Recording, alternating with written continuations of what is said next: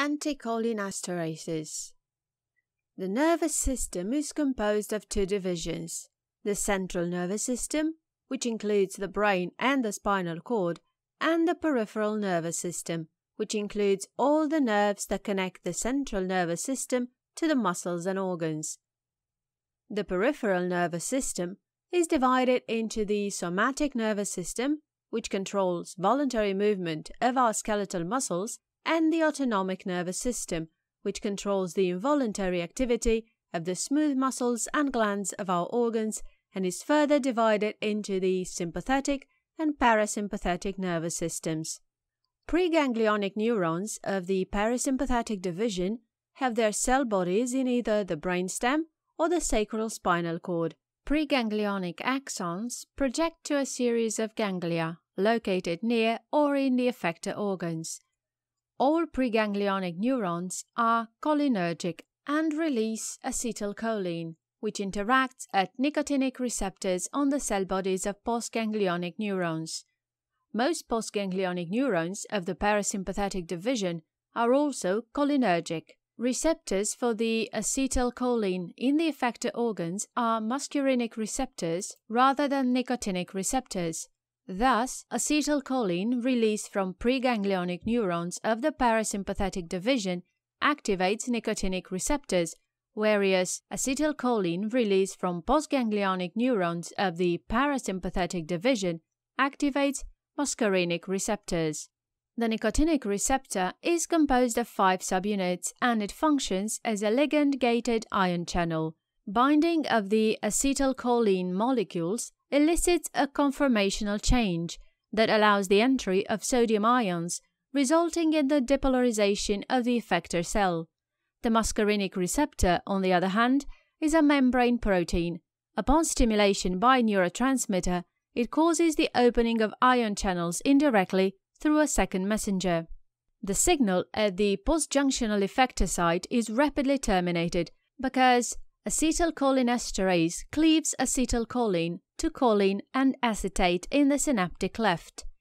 Acetylcholinesterase is an enzyme that specifically cleaves acetylcholine to acetate and choline and thus terminates its actions.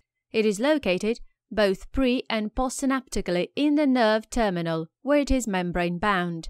Inhibitors of acetylcholinesterase indirectly provide a cholinergic action by prolonging the lifetime of acetylcholine produced endogenously at the cholinergic nerve endings.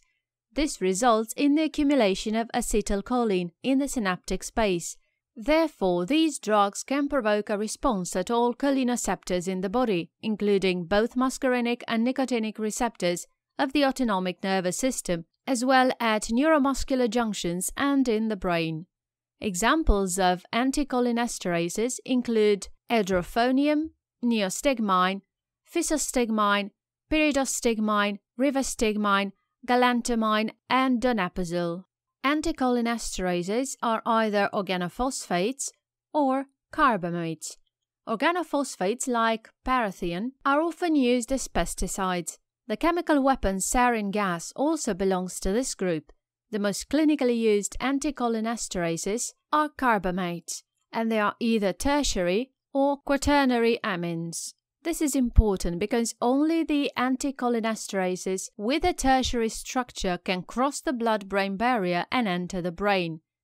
EDROPHONIUM is the prototype short-acting acetylcholinesterase inhibitor. EDROPHONIUM binds reversibly to the active center of acetylcholinesterase, preventing hydrolysis of acetylcholine.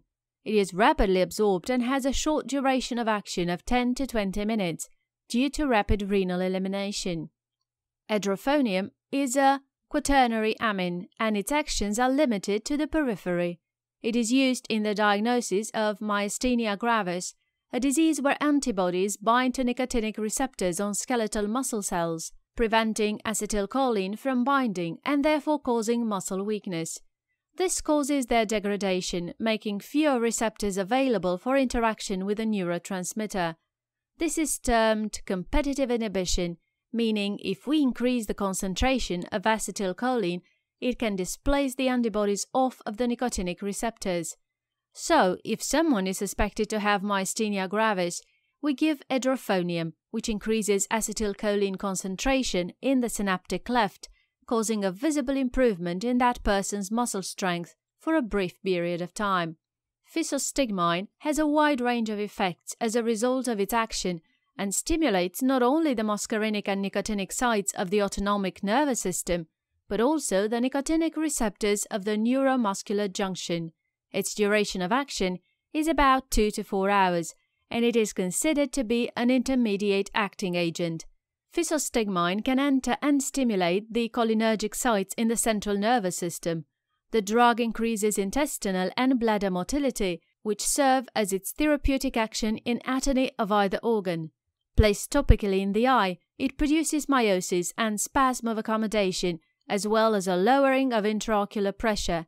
It is used to treat glaucoma. Unlike PHYSOSTIGMINE, NEOSTIGMINE has a quaternary nitrogen. Therefore, it is more polar, is absorbed poorly from the gastrointestinal tract, and does not enter the central nervous system. Its effect on skeletal muscle is greater than that of PHYSOSTIGMINE. NEOSTIGMINE has an intermediate duration of action, usually 30 minutes to 2 hours. It is used to stimulate the bladder and gastrointestinal tract as an antidote for tobokurarine and other competitive neuromuscular blocking agents. NEOSTIGMINE is also used symptomatically to treat myasthenia gravis. Donepezil, galantamine, and rivastigmine are specifically indicated for Alzheimer's disease. That's because in patients with Alzheimer's disease have a deficiency of cholinergic neurons in the central nervous system. This observation led to the development of anticholinesterases as possible remedies for the loss of cognitive function. Despite the ability of donepezil, rivastigmine, and galantamine to delay the progression of Alzheimer's disease, none can stop its progression. Do not forget to like the video and subscribe to our YouTube channel.